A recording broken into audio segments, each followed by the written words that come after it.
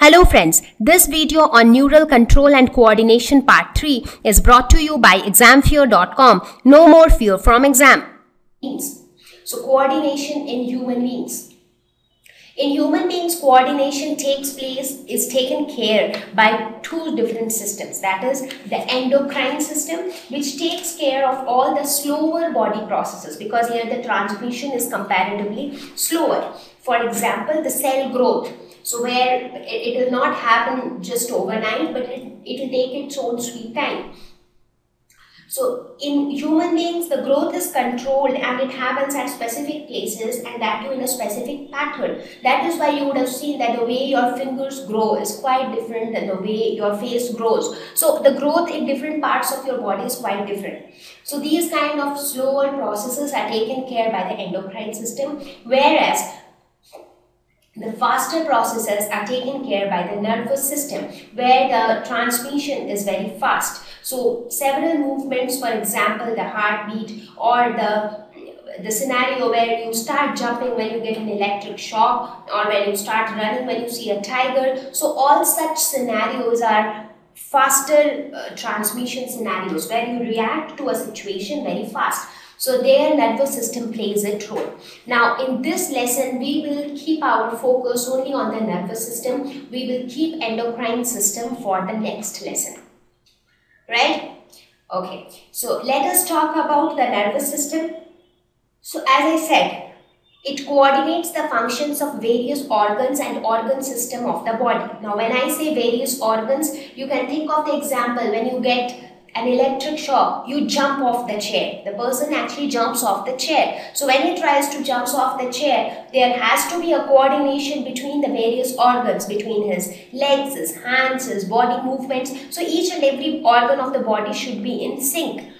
It also coordinates the organ systems. When I say organ systems, that means the digestive system, the circulatory system, the excretory system. They are all synchronized with each other with the help of the nervous system. So the nervous system is like the boss who controls the functioning of all the other organ systems of the body.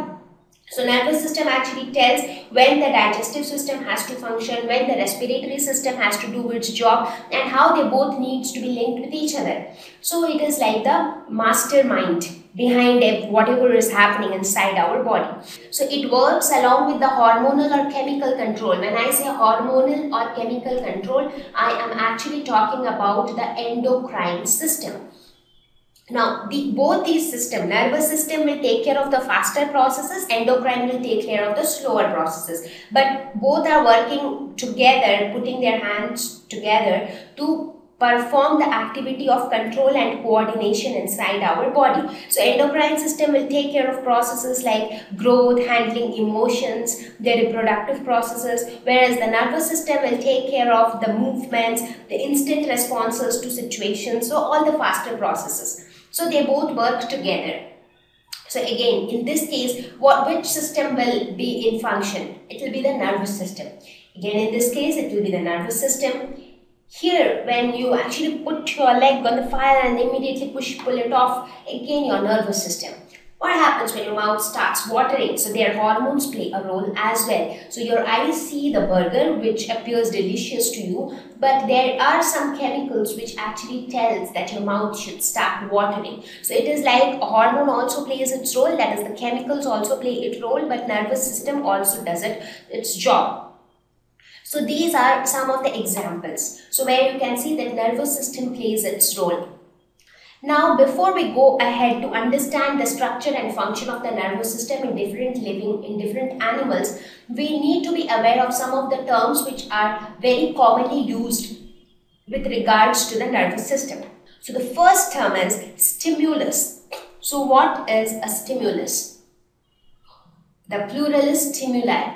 So it is an event which gives rise to a specific reaction in an organ or tissue. So basically it is something which initiates it, which pricks off the response. For example, if you touch a hot mug of coffee, what happens? That hot mug of coffee is actually providing the stimulus. So as soon as you touch it, you react. And what is the reaction? You take your hand off.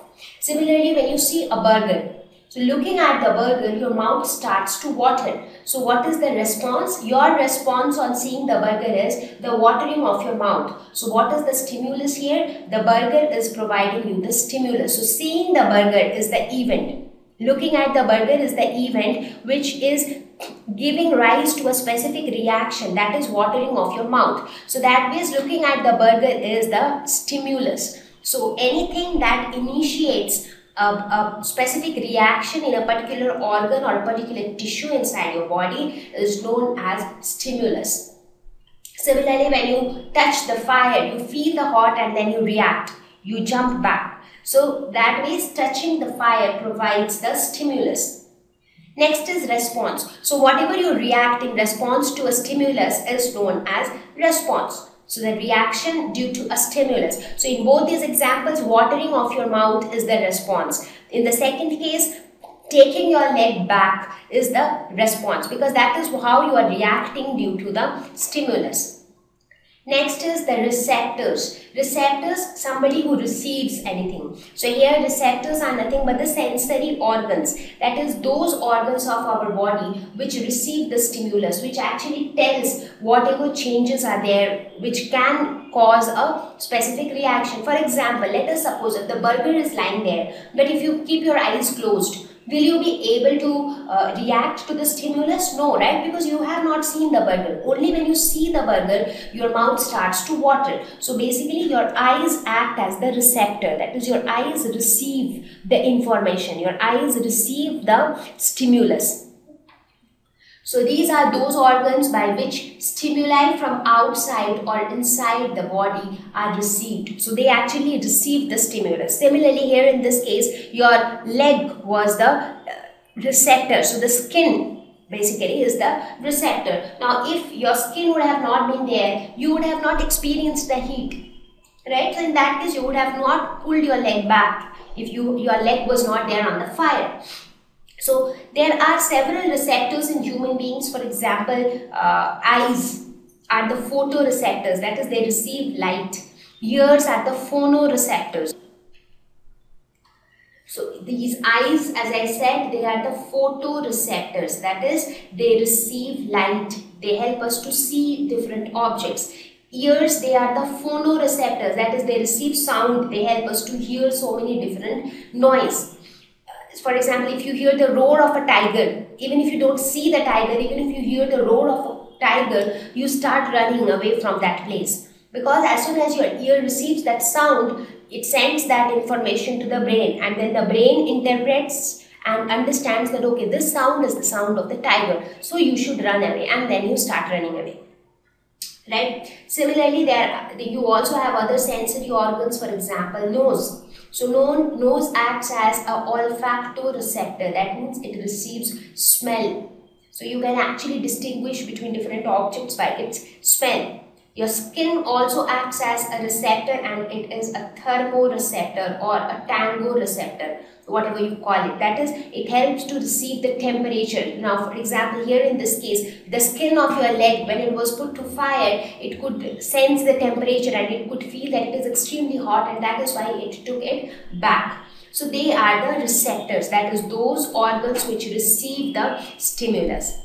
And then the last one, that is the effector organs. Now what are they? These were the receptor organs. Now we will talk about the effector organs. What is this effector organs? The organs that produce an effect in response to the stimuli. Okay, stimulus is something which will make you to react. Whatever you react, that is response. Now the organs which help you to receive the stimulus, that is receptor, and the organs which help you to give the response, they are effector, because they produce the effect.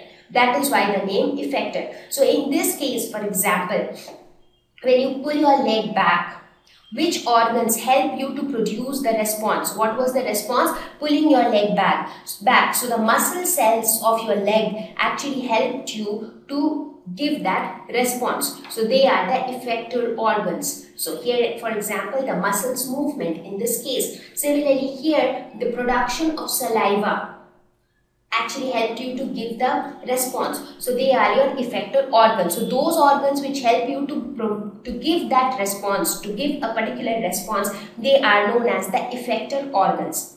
Now Now, these terms will be there when we talk about the nervous system. So, everywhere we will be talking about stimulus, response, receptor organs and effector organs. But in different animals, the means of carrying the information is going to be different. So, when we talk about a human being and when we talk about an insect, the means of carrying the information from one part of the body to another will be different.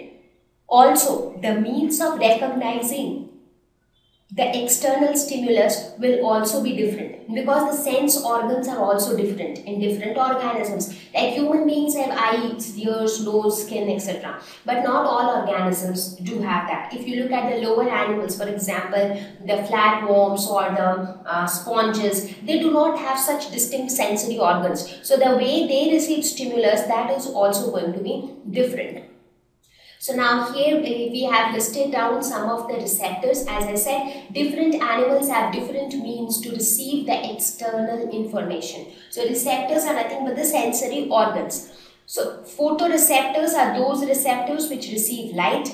Phonoreceptors are those which receive sound. Olfactoreceptors are those which receive smell. Thermoreceptors receive temperature. So these are the names given to the different types of sensory organs. In human beings, it is done by eyes, this is done by the ear, this is done by nose, this is done by skin. Now, but in different animals, again, you will have different parts of their body acting as photoreceptor or phonoreceptor or any of these. Tangoreceptors for touch. So this is also served by the skin. So when somebody touches you, you can feel the difference. So that is also received by your skin. So skin acts as a tangoreceptor. Thank you. Please visit www.examfear.com to watch more videos, attempt free online test, get free study material, find tutors and mentors. Thank you once again.